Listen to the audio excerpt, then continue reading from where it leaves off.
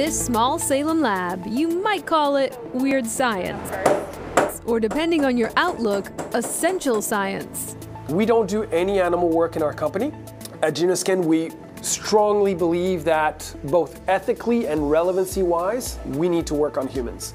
That's the main motivation for Genoskin, a biotech company started in France in 2011 and recently expanded in Massachusetts to develop a way to test cosmetics and pharmaceuticals on humans, or at least on human skin.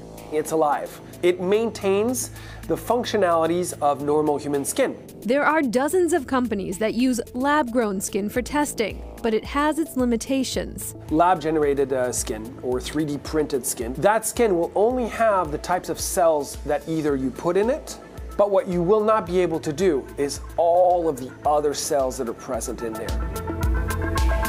Genoskin is the real deal, skin donated voluntarily with the informed consent of patients after plastic surgery procedures, and kept alive using a gel technology developed by company founder Pascal Descargues. It allows researchers to test the efficacy, absorption, and toxicity of topical compounds.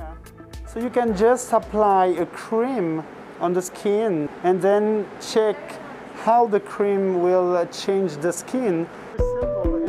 Descargues says Genoskin's product can also enable companies to study the effects of UV and pollution exposure, as well as immune response. The skin palettes have been used to test possible reactions to creams to help treat skin conditions such as psoriasis, or this one to test injected pharmaceuticals. Genoskin's products have been on the commercial market for several years, used by larger biotech and smaller companies alike. The palette skin can be as close as possible to a real-life patient's makeup. I would like to test on a Caucasian skin type. They can select those parameters. Within just a couple weeks, that's something that we can source and prepare. This is ex vivo, meaning there is no circulation, so a reaction will not produce redness, but Genoskin says it will change the cells that cause redness. It's an innovation this company believes will provide an alternative to animal testing and pave the way for the most accurate human indicators possible. Genoskin is in the process of creating a new system for the samples that will allow them to mimic blood circulation.